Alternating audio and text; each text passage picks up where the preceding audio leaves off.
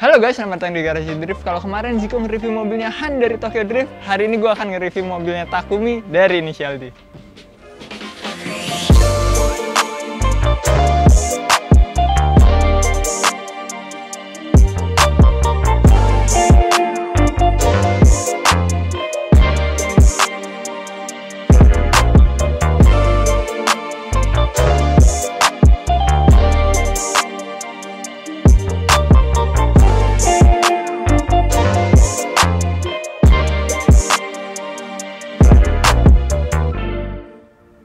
Ya sebelumnya terima kasih banyak Mas Jeki pengepul mobil udah minjemin mobil ini ke kita untuk kita review. Ini adalah Toyota AE-86 tahun 87, ini yang Trueno. Dan emang ini mobil tua tapi udah direstorasi dan udah dimodifikasi sedemikian rupa sampai mirip banget sama mobilnya Takumi di Englsih.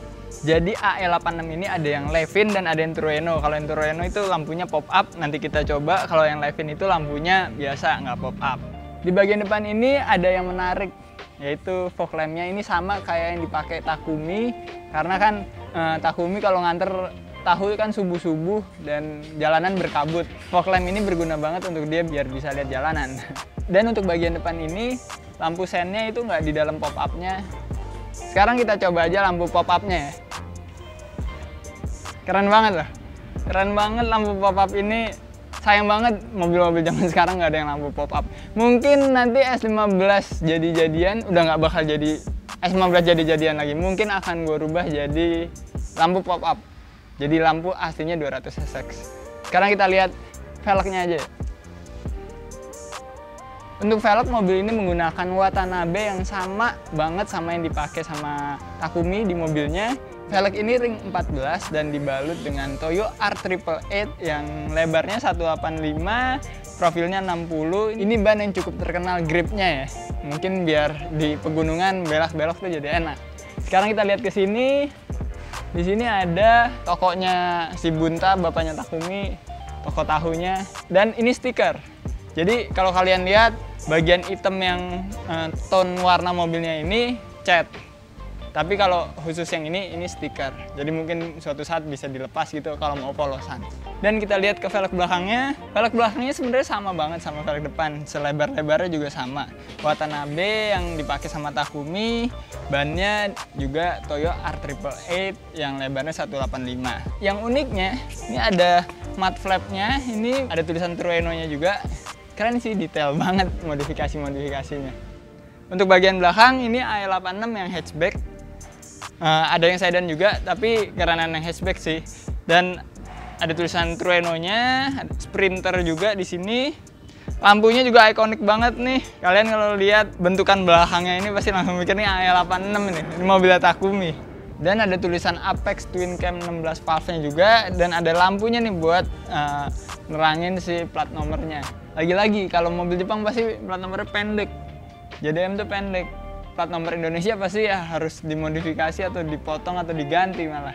Dan kita ternyata nggak boleh ngeganti. Ya serba salah kalau nggak bisa pasang plat nomor. Ya peraturan yang cukup aneh sih. Sekarang kita lihat ya, ada satu modifikasi detail yang menurut gue menarik banget.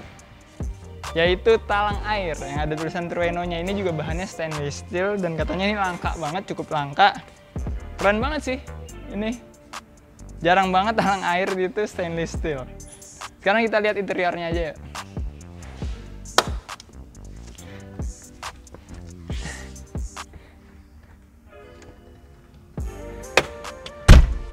Ya beginilah interior AE-86. Kalian pasti sering lihat deh interiornya. Entah di komiknya atau di animenya pasti kalian sering lihat interior AE-86. Lucu sih, nyalain wipernya di sini, nyalain lampunya juga di sini. Yang ada di belakang setir cuma lampu sen doang. Dan setirnya udah ganti jadi Ital Volante. Ini juga yang katanya inisial di edition. Dan yang menarik ada tempat gelasnya si Takumi. Bapaknya kan suka naruh air di gelasnya. Terus dia harus ngebut tanpa harus tumpah. Terus di bagian bawah sini ada beberapa gauge kayak oil press, ada electricity juga sama water temp. Oh ya, shift knob-nya juga udah ganti jadi TRD. Dan ini sebenarnya jok juga udah di red trim dan udah di restore. tapi masih tetap menjaga originalitasnya dan dibuat sedemikian rupa supaya mirip sama mobilnya Takumi tetap. Terus di belakang ada jok belakang yang sebenarnya kayaknya cukup lega ya. Untuk legroomnya jauh lebih lega daripada S15. Untuk headroomnya sama sih, nggak ada juga headroomnya. Gue males sih nyoba di belakang tapi. Dan ngomongin belakang, ada yang menarik di belakang di bagasi. Kita lihat aja bagasinya.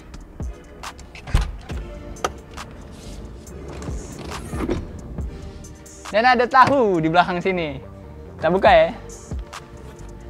Nah, ada tahunya. Keren banget sih ini. Ini salah satu modifikasi, bukan modifikasi ya. Ini tambahan yang sangat detail. Dan kalau kalian lihat, akinya Supreme. Stiker doang sih Supreme, tapi keren tetap. Keras amat.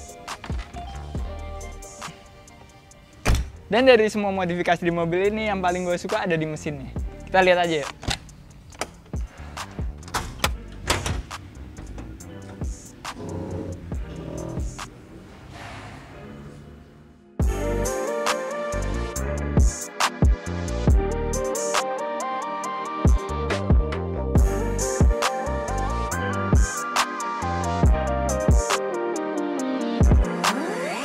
Ya, ini adalah mesin 4 AGE yang udah di rebuild lagi. Untuk di bagian internalnya, pistonnya pakai CP, stangnya pakai blacktop.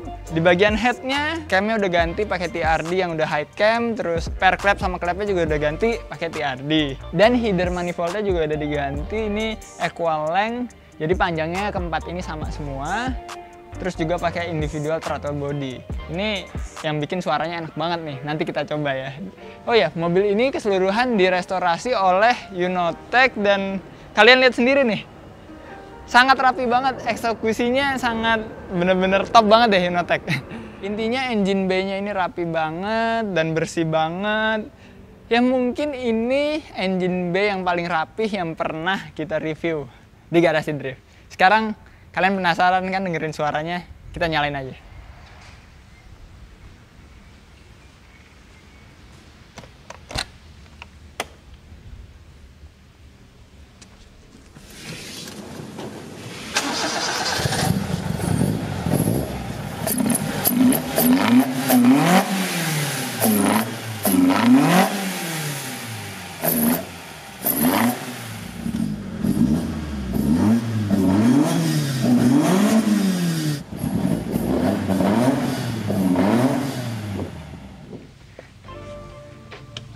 Ya, keren banget kan suaranya.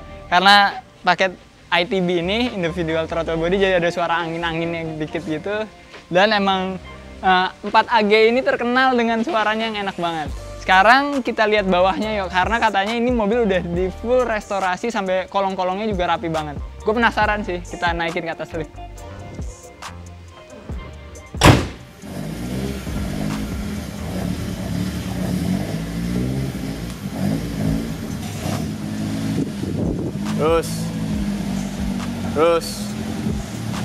Terus.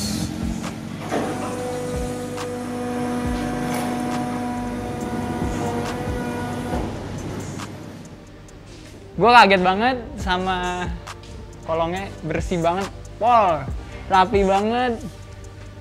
Dan gue sedikit speechless sih, ini nggak kayak mobil tahun 87, ini kayak mobil tahun 2019 malahan. Bahkan mobil-mobil gue yang lain juga nggak ada yang serapi ini. Ini mobil yang kolongnya paling bersih dan paling rapi yang pernah kita review juga. Jadi bukan chassisnya aja yang direstorasi, kopelnya, parts-parts lainnya nih, itu semua direstorasi sampai kayak plugnya gini. Ini baru nih, ini karetnya masih baru, bahkan yang kecil juga baru. Dan gearbox mounting juga dirapin lagi, cross member dirapin lagi. Gila sih ini rapinya, astaga ya. Dan karena emang ini mobil tahun 87 ya, mungkin diproduksi dari tahun 85 atau malah sebelumnya. Gardannya masih rigid, belum independen. Tapi katanya karena gardannya rigid jadi mudah banget untuk dipakai drifting. Untuk dipakai latihan drifting tuh, makanya banyak banget orang-orang Jepang yang gunain mobil ini untuk latihan drifting. Oh iya, untuk bagian coilovernya ini sepertinya part shop max ya. Warnanya sih part shop max banget, tapi nggak ada tulisannya sama sekali. Dan untuk remnya ini Kata Mas Jaki diganti sama OEM-nya Honda karena pada zamannya itu AE-86 itu nggak ada BBK-nya, jadi orang pada ngeganti pakai OEM-nya Honda supaya bisa pasang BBK. Ya mungkin sekian untuk bagian bawah ini. Gue respect banget sama Unotech yang udah ngerestorasi mobil ini, rapihnya to the max. Sekarang kita turunin, kita coba mobil ini di jalan. Tadi gue lupa bilang kalau mobil ini udah pakai LSD TRD. Jadi kalau belok ada dak. Udah bisa banget buat drifting ini sebenarnya. Cuma yang nggak akan gue pakai drifting mobil orang. Gue dikasih kesempatan untuk nyobain aja udah seneng banget gue. Sekarang kita nyobainnya di tol. Ironik banget sih sebenarnya. Harusnya mobil ini nyobainnya di pegunungan. Cuma di dekat rumah gue nggak ada yang namanya pegunungan. Jadi mau nggak mau nyobainnya di tol sekaligus bikin rolling shot. Rasanya bawa mobil ini enak banget sih. Karena masih pakai coilover yang straight, jadi masih empuk banget. Tadi di jalan bumpy juga masih empuk. Nikung tadi ada beberapa tikungan sebelum masuk tol, gua hajar kebut masih oke gitu. Ya emang mobil ini ringan banget pastinya dan balance. Itu yang paling penting, balance. Sekarang kita tes ya, gimana sih powernya.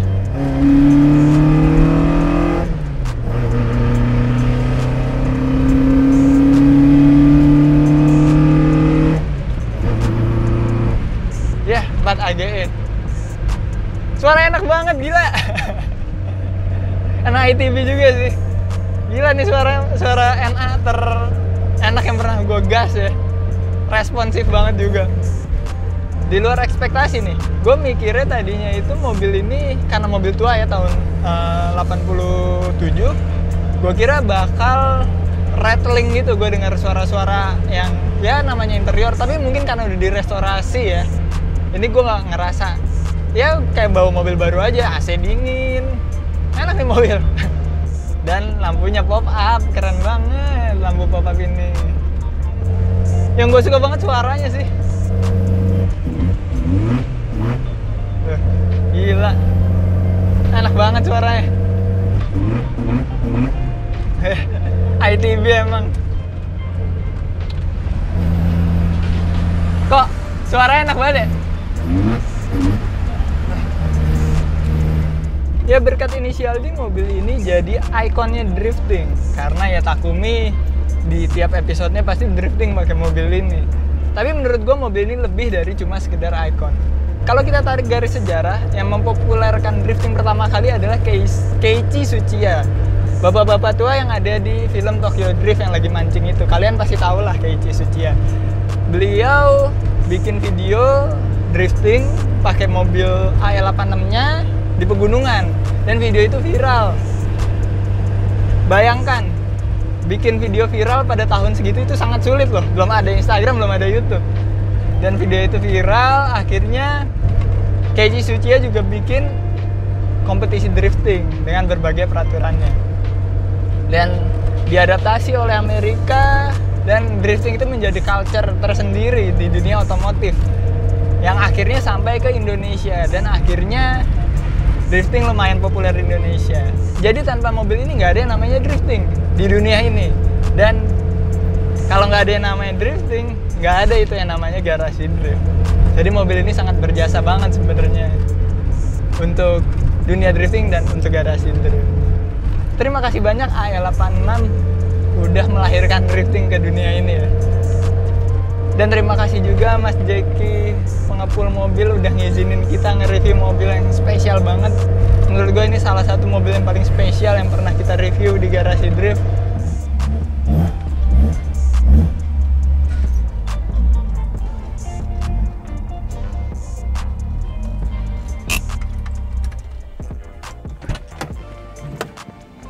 Ya overall ini mobil yang sangat spesial buat garasi drift. Mungkin suatu saat nanti kalau gue punya rezeki, gue pengen banget punya AE-86. Dan review ini gue berasa kayak lagi ada di dalam game karena persis banget sama mobil yang dipakai sama Takumi.